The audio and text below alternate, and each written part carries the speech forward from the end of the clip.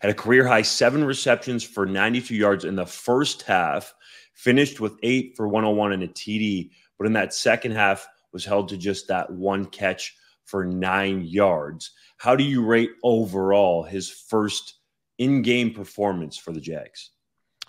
Yeah, I wanted to see him continue into the second half there and really build momentum going into the rest of the season. They kind of shut him down a bit, but you saw some other players pick up, and I think that's because a lot of the emphasis went towards Calvin Ridley. First game back, I give him an A.